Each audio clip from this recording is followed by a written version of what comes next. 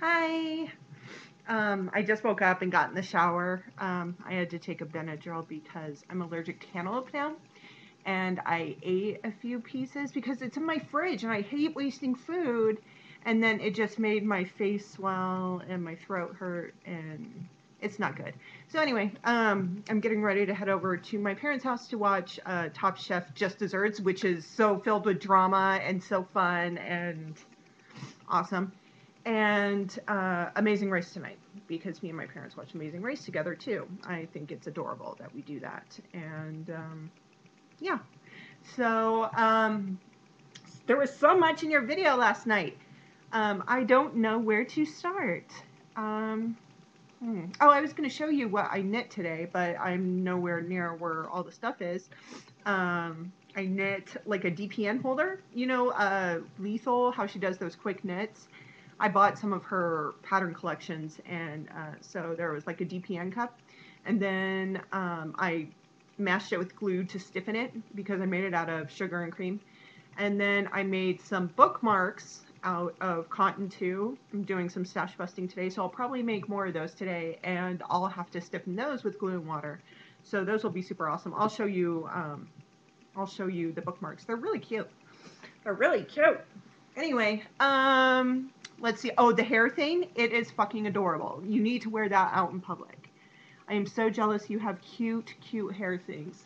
I bought, when the yarn store was closing, I bought some like these flower buttons, but they're not like buttons. They're, they're like flowers, made out of like a straw-like thing, but they're super cute. For the next video, I'll get them together so I can show you to make into like barrettes and stuff like that.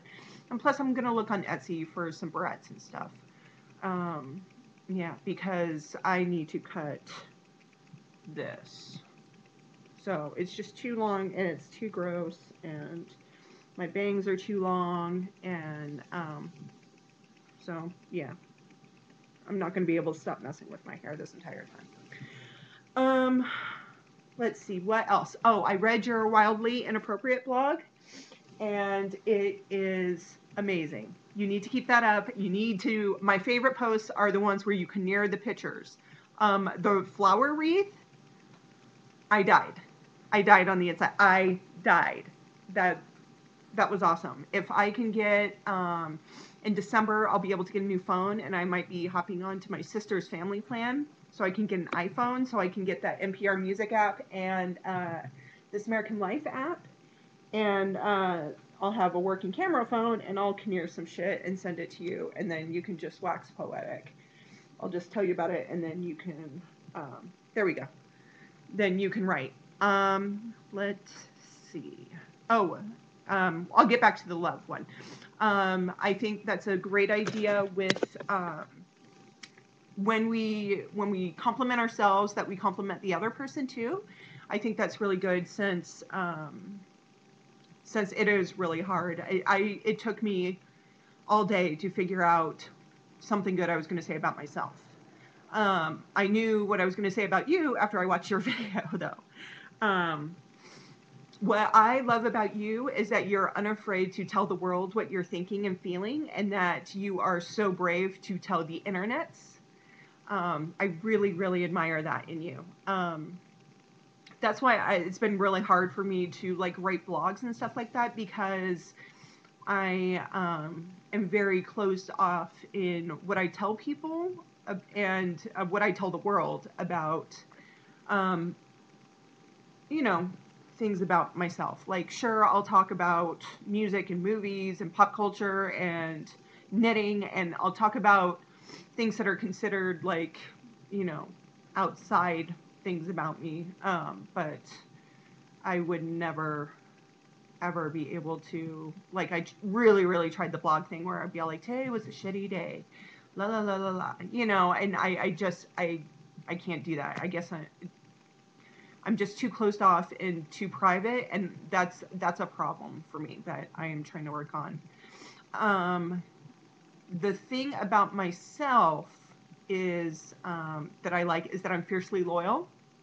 That I'm a super loyal friend. You can be a super shitty friend to me, and I will be your friend up until like a certain point. If you do something wildly inappropriate or totally unacceptable, and you have to do it like 10 times for me to be all like, okay, you know what, you're cut out. Same with like bands, artists, books, you know, anything. I'm fiercely loyal. You have to be completely wretched to me or do something so yucky that, yeah. So I'm fiercely loyal. So that's a good thing, and I like that about myself. Not everyone is fiercely loyal. So yeah, so there's that. Oh, soulmates. Yes, we're totally soulmates.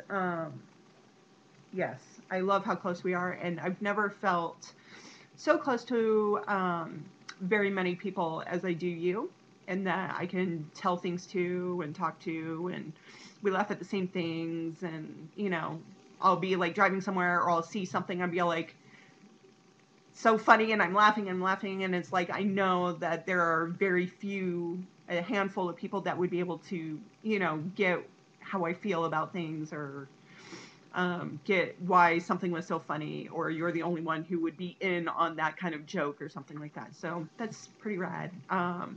Yeah, when you talked about the Grey's Anatomy, how, you know, how super close they were, and how she talked her through the panic attack and stuff like that, that's kind of like us, and it's gone both ways. So that kind of warms my heart. The only character that I could stand on Grey's Anatomy was Christina, because she was super awesome and super badass and didn't take shit from anybody. So yeah, so there's that. I read your Just Make It Stop blog. Um, yeah. With love, I'm okay with everyone else being in love. I don't want to like ruin it for them, because there's some relationships that are really good, and that I believe in love, because of those relationships, that people can come together and have a functioning relationship and not be dysfunctional, or not create negativity with it, or you know what I'm saying, not, that has good vibes and they sincerely should be together and stuff like that. I'm not making sense today. I'm just kind of like rambling and stuff like that and not quite connecting. I don't know. I think it's the Benadryl.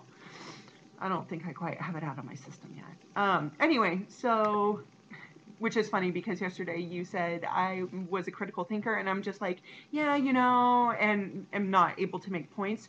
And what you said, I was a critical thinker, it really like surprised me, because that's one of the reasons why I won't go back to school, because I don't think I am a critical thinker.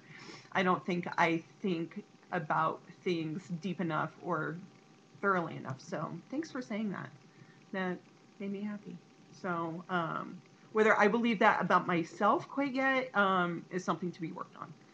But that makes me happy that I feel that you feel that I can hold a conversation somewhat intellectually, because I worry about that sometimes, as evidenced by this video. So yeah, the love thing. I don't necessarily want to ruin it for other people. Do I still believe in love for me? I don't know. I know not now, the way I'm living my life now, because there would be no way for me to meet anybody with just going to my job, going to knit night, you know, doing just ordinary stuff. And plus, I am far too shy in public to like meet someone like at a bar or at a show or anything, someone that I find attractive. And if I do find someone attractive, they're always with a girl. Always, always, always.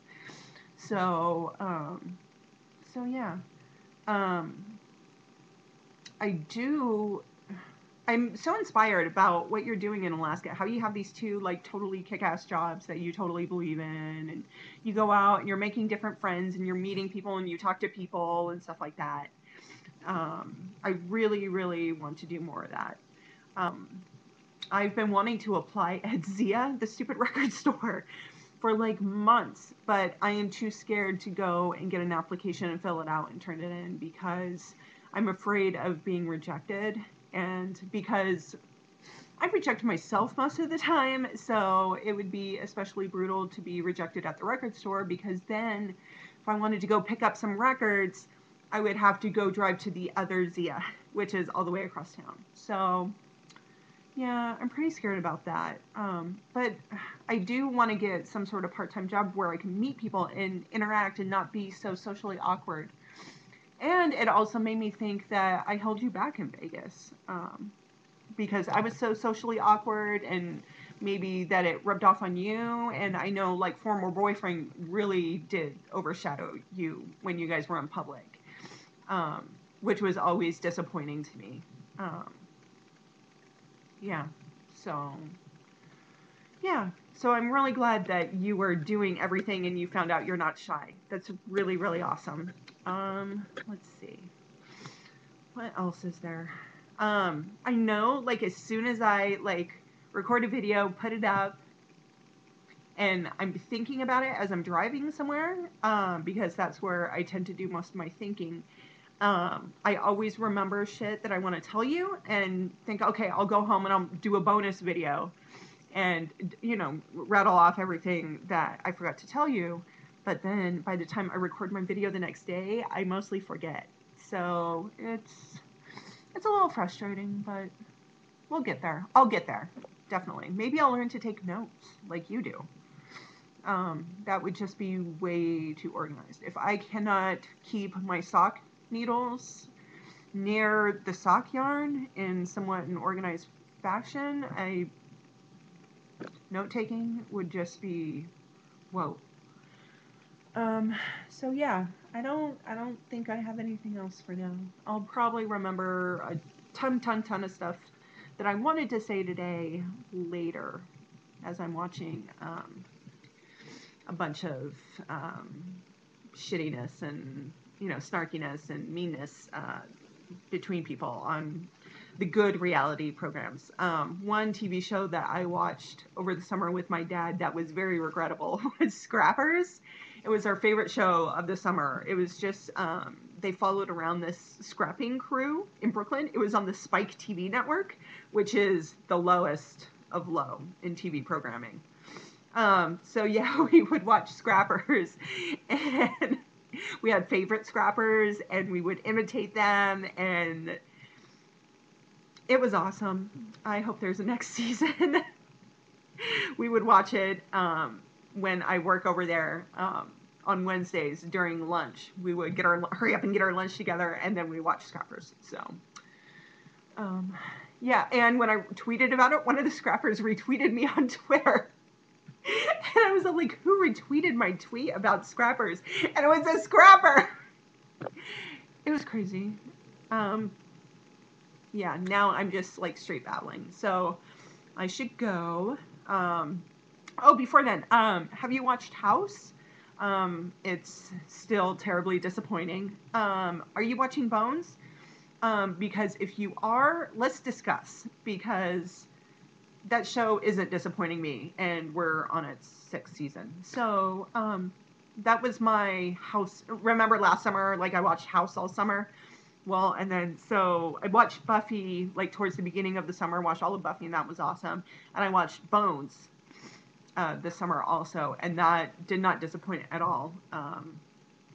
Yeah, that show is currently making me really happy. Yeah. So that's it. Oh, 30 Rock. Yes, I love Carol. And I love Liz in a relationship. I always do. She's fantastic. Even when she was in a relationship with Dennis and mad. So I hope they bring Dennis into this somehow, that he ruins something for her, because those are always my favorite moments of a 30 Rock season, is when Dennis Duffy comes back. Hello, dummy. Hello, Elizabeth. Called her by her Christian name. I love that. I love it. I love it. I love it. So anyway, I love you. Talk to you soon. Heart you. I made it almost barely under. If I hurry up and turn it off, it'll be like 14 minutes and 40 seconds. Probably my shortest video ever. So bye.